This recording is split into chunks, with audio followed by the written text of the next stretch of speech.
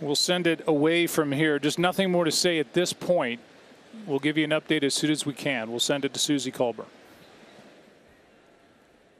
Okay, Joe, we're watching just this emotional scene play out in Cincinnati from here in our New York studios. Damar Hamlin, the Pitt grad, 24 years old, administered CPR down, obviously, for an extended period of time. And just to watch the emotion in the players' faces, the fear, I mean, really just terrifying that he was up, collapsed to the ground.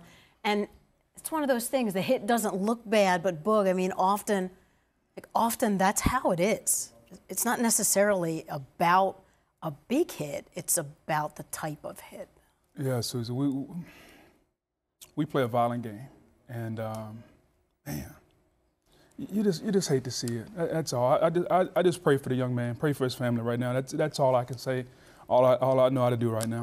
Well, when a teammate is down, and then the game is expected to resume, how as a player do you gather yourself? I've never been in that situation.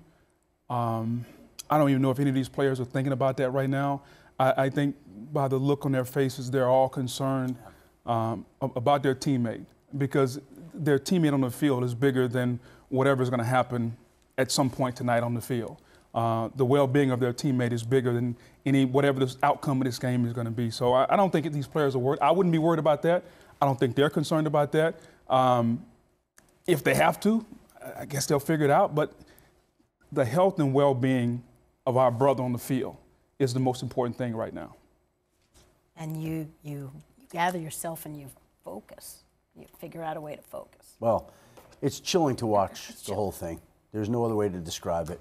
And you're not used to seeing something like this unfold, where an ambulance is on the field. I don't recall seeing an ambulance on the field. And to just see this, there's prayers all across the NFL community. Everybody's thinking of Damar Hamlin right now. And that's all we can do is hope and pray that he's okay, because it is chilling and scary to watch that entire situation unfold on the field, everybody gathered around him, and everybody praying that this young man is going to be okay. It's tough, man. It's tough to watch, man. Because, man, we come together to play this game and to compete. And, like, the only rule we have, like, we want to walk off and go home to our families after the game, man. And to see this young man there, man, that's tough. To your point, Boog, the teams are going to be given as much time as they need to gather themselves to be able to resume playing. And Damar Hamlin was given oxygen as he was being loaded in the ambulance. I mean, of course, throughout the evening, Lisa Salters there on the sideline will keep us posted on his condition. And that will be foremost in our thoughts. That's what everyone in the NFL community will be focused on and thinking about. And we'll take a break, and we'll be back from Cincinnati and New York after this.